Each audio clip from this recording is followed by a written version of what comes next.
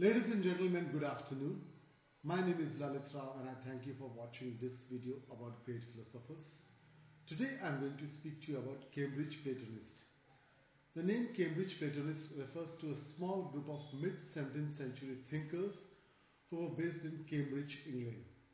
Its members included philosophers such as Ralph Cudworth, Henry Moore and Benjamin Whichcote.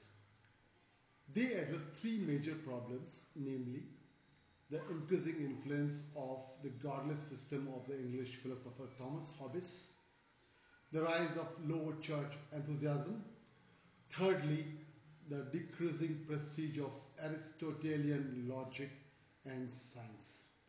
Cambridge Platonists were active at the University of Cambridge for a period of 55 years, that is from the years 1633 until 1688.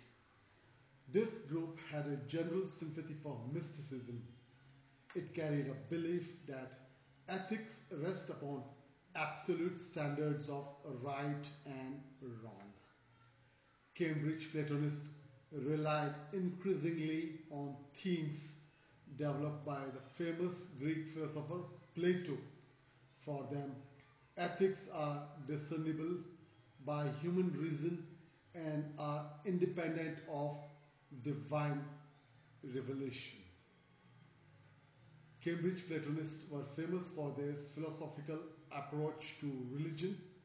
This approach marked a path between high Anglicanism and Puritanism.